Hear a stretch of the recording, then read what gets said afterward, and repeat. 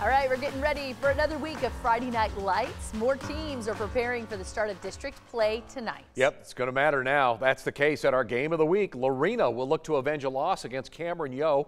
Ben Peck joins us live for a look at those Leopards. Hey, Ben, how's it going out there?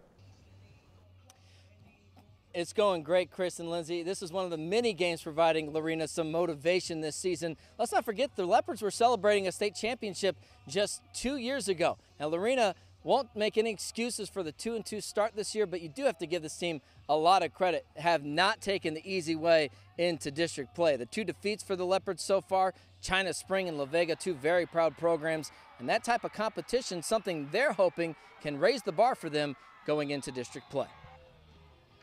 I think we're learning, especially some of the young kids that we probably didn't anticipate playing as much this early, have jumped in. And I mean, again, there've been some battles and they've gone in and they've kind of embraced that and they've learned from that. So we've had some good experience out of it anyway. So it helps going into district play with that.